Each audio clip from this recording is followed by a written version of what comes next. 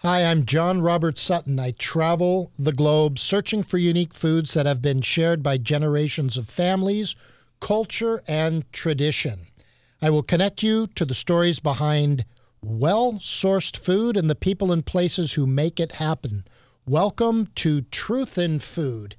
Today, I have Swedish Egil here, and he is the producer here at the wonderful Groove Radio in downtown Los Angeles, and he will be asking me questions today about food in general and the responsibility behind it. That's right, and I'm always hungry, always ready with another question. How can I get the best food possible from around the world? So I was thinking about personal responsibility when it comes to food. Because if you're eating nothing but bad food, you're going to end up not just being a problem for yourself, but in society as a whole. You're going to end up costing society more money. Your footprint is going to be bigger. It is, and you're seeing enormous amounts of disease and cancers starting at a very young age. And this is all to do with what you eat. Leaky gut bacteria, anal rectal cancers, stomach cancers, all these things are caused because what you're putting in your mouth. And if you think about it, the only thing that you control with your two hands are what you put in your mouth. And it's a crisis. So what do you think people can do? Like, where do you start? Let's say that, I like to go to McDonald's, or I like to eat fast food. I don't really have time to make food. What can you do? I think what people have to really start thinking about is grounding yourself to begin with. What can I eat that's closest to the ground? What is grown to the ground, and start thinking of one ingredient. So if you're shopping, if you're buying something, look at the labels, and if there's a whole bunch of ingredients on that package, don't buy it.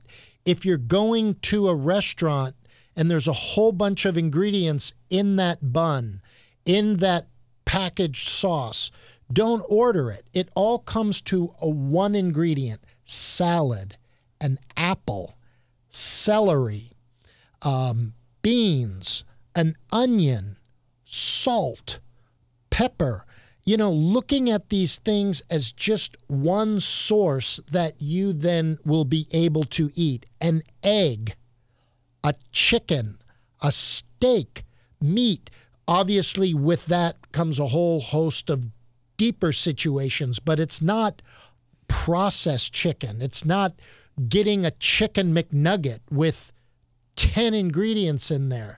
It's not buying a Slim Jim for breakfast, which is just, I don't know if you remember Slim Jims, but that thing single-handedly causes more, leaky gut syndromes than probably anything that's out in the marketplace. In fact, that's terrible. God, when I was in the south of France, I had a guest, and I said, go out and buy breakfast. He actually brought back crackers and Slim Jim. I couldn't believe it. And this is in the south of France. But anyway, you see, getting closest to the ground. So your answer to my question is, when you buy something, try to have the fewest amount of extra ingredients other than what you're buying. So if you're buying tomato sauce, if it just says tomatoes on it, you're good. If it says tomatoes and 20 ingredients, you're in trouble. That's true. And why can't you make your own tomato sauce? When you think about it, all it is buying tomatoes, boiling them, adding water, creating a stew, adding some salt and pepper and garlic and ginger and however you want to do it, and you yourself can make your own tomato sauce. The problem is where the preservatives come in, because from that factory, when it goes through all the distribution and ends up on that shelf, they have to have an enormous amount of preservatives and chemicals so it doesn't go bad. It lasts for months and months and sometimes years. So you bring up something very interesting. The closer the expiration date is, the actual better it is. if you look at something that has an expiration date from 1, 2, 3 years from now, don't buy it. This is ridiculous. That's not fresh food. So if that thing lasts for years, what do you think it's going to do in your stomach? Right, for years. That's not fresh. That's going to remain in your system for years. Yeah, terrible. Now, let's talk a little bit about feeding the spirit in you, feeding your spirit with good food and why that is important. You know, if you think about it, you look at many different religions, many different cultures. What was that spark thousands of years ago? It was the growth of food, meaning when hunters had to run and grab something, they paused to all gather around and feel that they needed to be victorious, killing those animals and bringing them back to the home.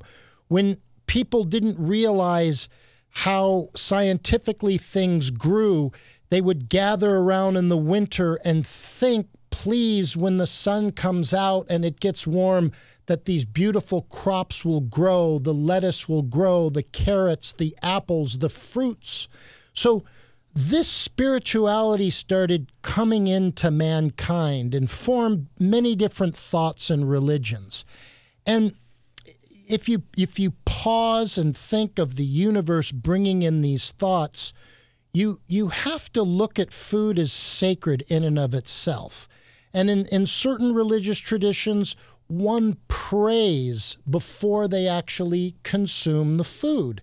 And that prayer or that blessing or that feeling of positive energy toward that really brings something back to you. You are giving thanksgiving. You are praying. You are benefiting from the fact that how did this get in front of me to put inside my body, my temple?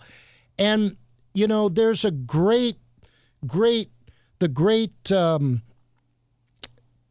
situation of praying.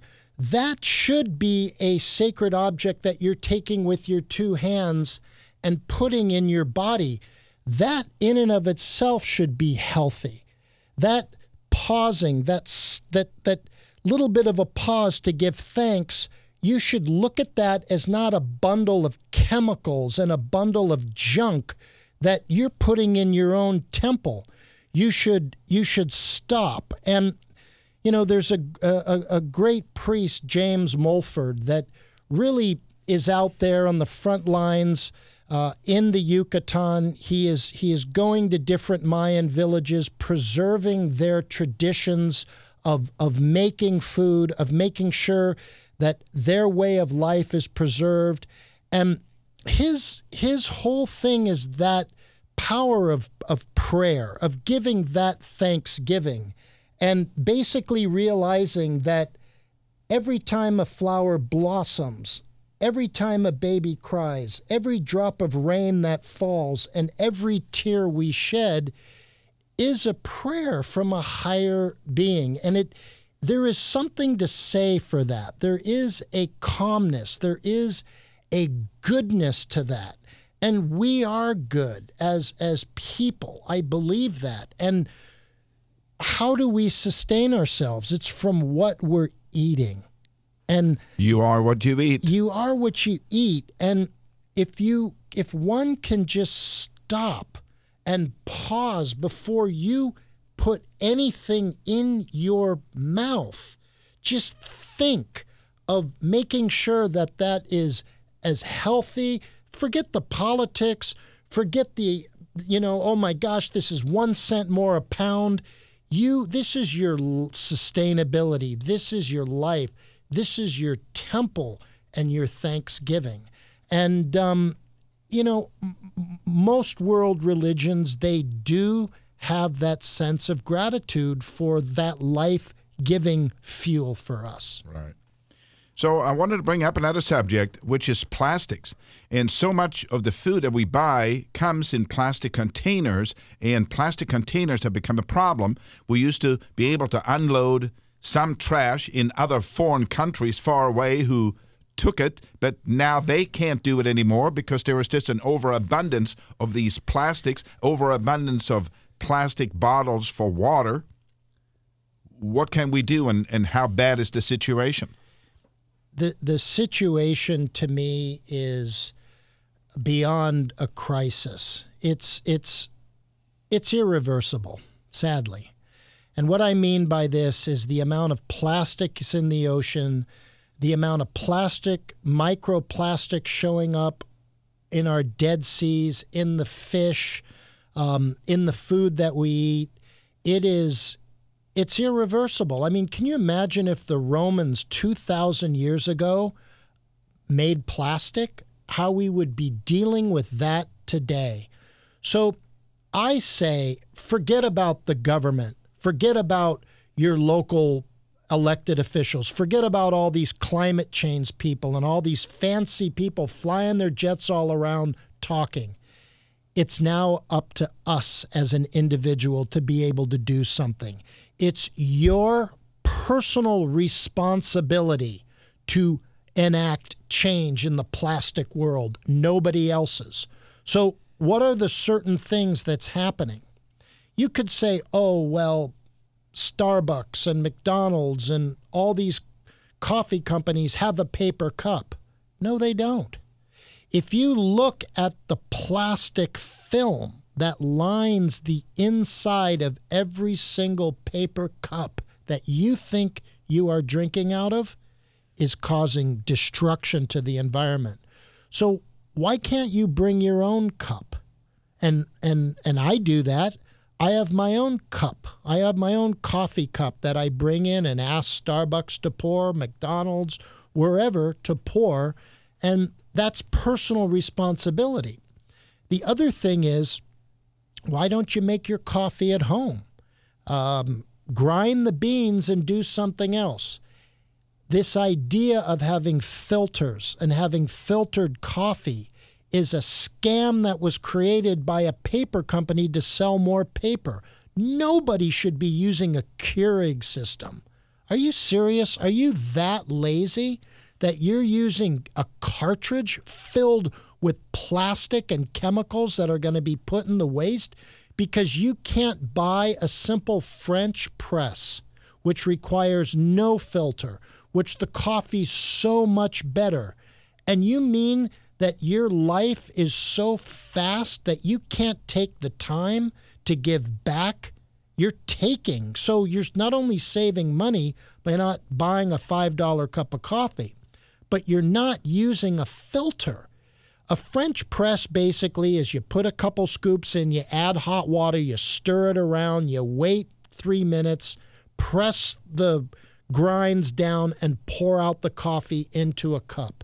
Do you realize how many filters, which are plastic? You say, oh, it's paper. There are microns of plastic in every single one of those filters. That's my favorite way to make a cup of coffee.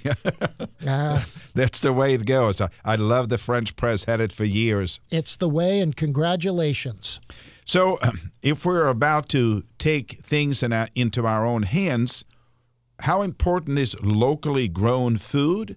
Where can you find locally grown food, and how do you know that that's any good? Boy, that's a very intricate set of circumstances when something is, quote, local. Look, I do believe in the local farmers markets is the place to find your locally grown food. Large supermarkets, they are bringing it in at the cheapest LCR, which is called lowest cost routing of where those foods are all over the world. So they're buying it from Chile. They're not buying it locally. But still, you have to be careful about locally grown foods because let's take California. This is a desert. If human beings weren't here, nothing would grow here. You couldn't grow all of the oranges and fruits and everything in the Central Valley and in Southern California because it's a desert. Nothing grows in a desert. So, okay, you're buying locally grown food where you're importing the water from Northern California. That takes an enormous amount of energy. 60% of the electricity that is generated in the state of California goes to moving water around this state. Wow. Think about that. That's a lot. So all of that pollution being created by power plants that are using oil, and California has a lot of it, it's causing a problem. So now you're buying, let's take locally grown artichokes, okay? They're grown in the desert, so that soil has no nutrients in there. So they're bringing in fertilizer, and they're having to chemically fertilize that land. They are bringing in expensive pumped-in water using enormous amounts of energy making and doing that. So now you have something that's locally grown that doesn't taste very well because it all uses chemicals to grow it. This isn't its local genetic source of growing it. Same thing with asparagus. So why wouldn't you go to a place like southern Italy, Albania, the Mediterranean that naturally grows artichokes and bring them in from there? So not all the time local is good. You know, I think, you know, local produce in some cases are good that can be naturally grown without all of those things. There are avocado farms that exist that can do this. There are certain well water things that work in the San Ynez Valley and up in the Salinas Valley that does use, I mean, I guess you would call that local, but that's another thing. What is local? Does it mean it's 5 kilometers away, 10 kilometers away? Oh, this is local. Well, where does this come from? Oh, this is from Wyoming. Well, is that really locally grown? So that's a whole nother thing. What is local? You still have to drive a truck all the way from San Diego to get up here. So you got to be careful there. Right. So if you're having a hard time getting a hold of real locally grown food, how do you get the asparagus from Albania, for example? And doesn't that have to be treated with chemicals in order to stay somewhat fresh by the time it arrives here? You know, you'd be surprised, and a lot of this stuff is flown in because it can be flown in cheaply, and I'll tell you why. When airlines started charging fees for luggage, a lot of people did not want to pay the $7,500 to have check-in luggage. So they all brought in carry-on luggage. So what that did was keep the belly of the plane relatively wide open for other cargo to go in other than luggage. So that plane has a fixed cost. They know how much fuel's going to be on there. They know how much a pilot's going to cost, the stewardesses, everybody else. So it costs the same basically if one person and one luggage is on there, then the whole belly of the plane is filled with fresh produce as well as people. So now you're seeing enormous amounts of fruits and fresh vegetables flown in. Not all the time, but you see it more on areas. It's a trend now. Yeah. And it's not that much more expensive. So I think what I'm hearing from you is that every time we're getting ready to eat something, every time we're hungry, we really need to stop and think, what is it that I'm putting into my mouth? Where does it come from? What kind of ingredients are in this food? And it sounds complicated, but the end result will make us much healthier. Is that right? It really is. I mean, look, even if somebody is drinking a cup of coffee and throughout your entire lifetime, you've flooded it with chemical sugars and non-dairy milk and all. Why do you know, I guess it's the flavor and taste, but I remember in my early 20s, I was in Russia and I poured all of this sugar and milk in my coffee because that's what everybody else did.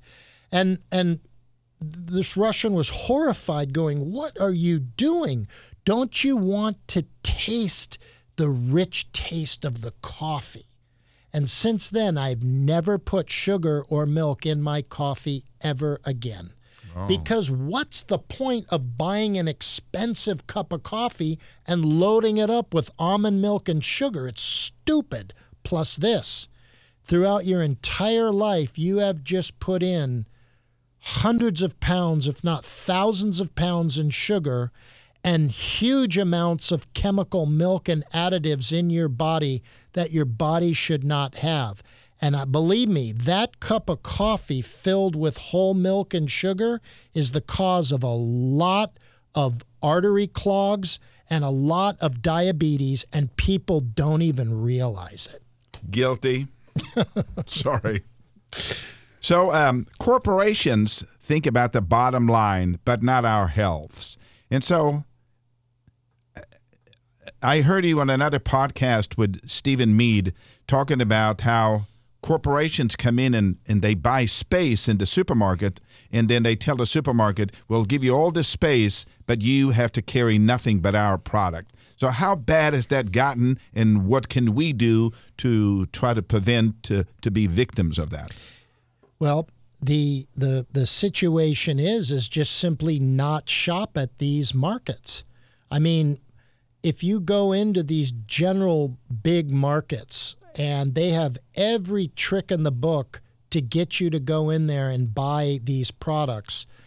There was a study that came out that over 85% of the stuff on these shelves are heavily processed food items, meaning they're full of sugar and processed flours and chemical ingredients that these corporations are so vast and so big and so ingrained in the distribution system that a lot of these buyers of these stores are lazy. They don't want to work. They don't want to look for new products. Why? That means they can't go home at 5 o'clock. So I think companies, new distribution techniques, I think it's up for you as an individual to research some of these really new food products that are entering the mainstream and buying it through Amazon. Doing your research at places like Whole Foods and even Ralph's and Trader Joe's, but you really have to do your research. Right. Don't think by just walking in and because you're at a Whole Foods or because you're at a natural section of one of these large markets that everything there is going to be great for you. It's not. Okay. I'll remember that. So we've been buying food, in small containers. You buy what you need. It lasts a week. You go back. Your stuff is in another container, sometimes plastic, sometimes paper. What do you think about the idea of buying food in bulk? Is it becoming more popular? Are people doing that? Yeah, you know what? You're seeing some of these things actually taking place.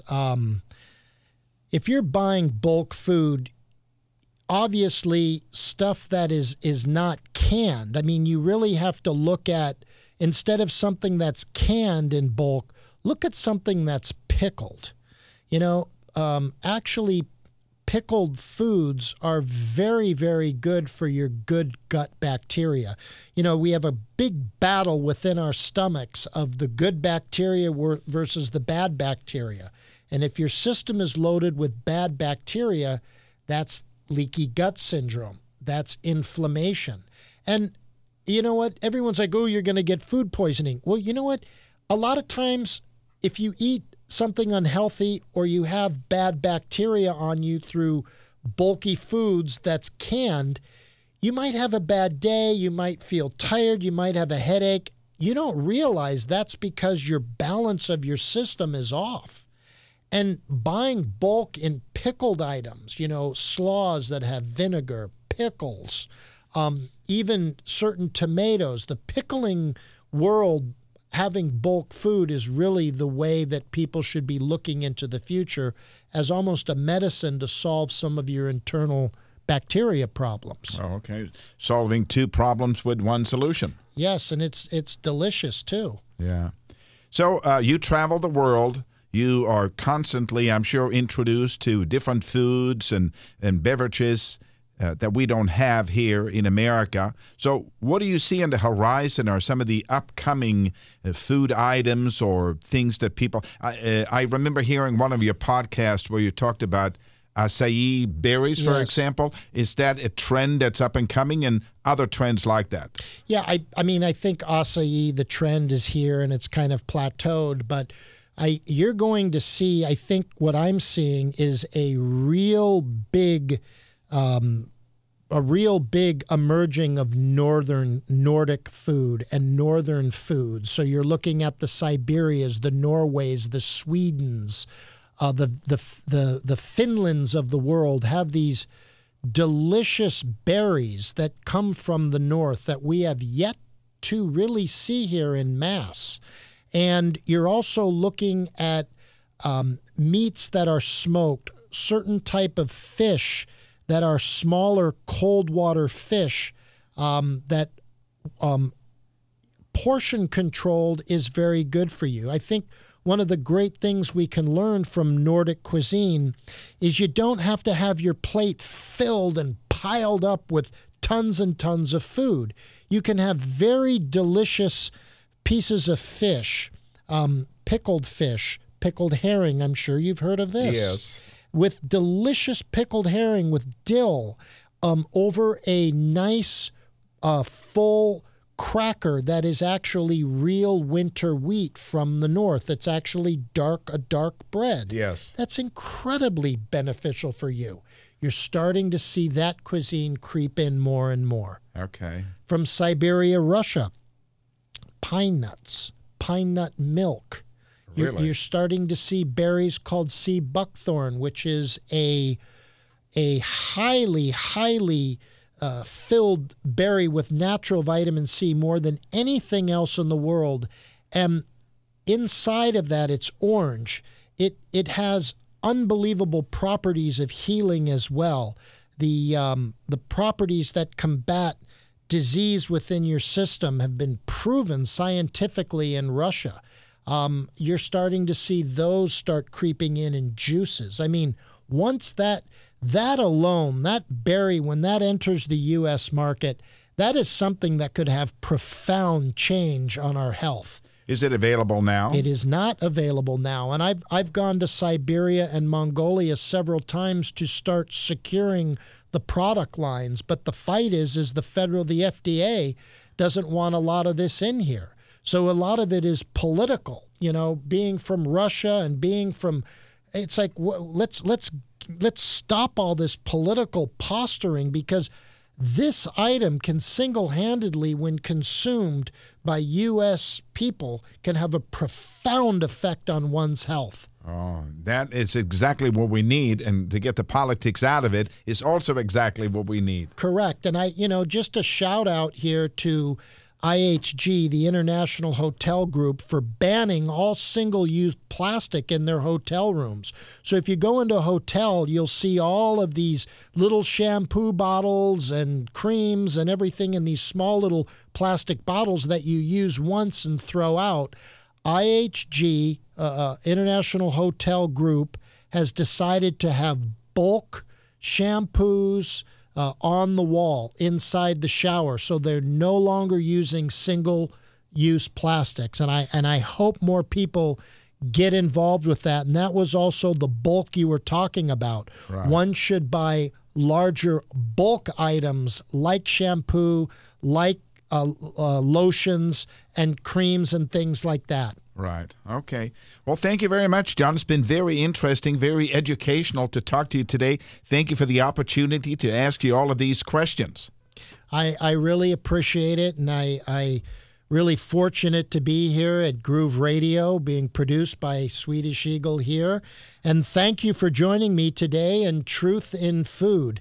I'm John Robert Sutton. For more information about this program, please visit my website at suttonselects.com or follow me on social media at Sutton Selects. Please click the like and follow on the YouTube channel. And thank you, Apple, for having us on your podcast. Have a great day.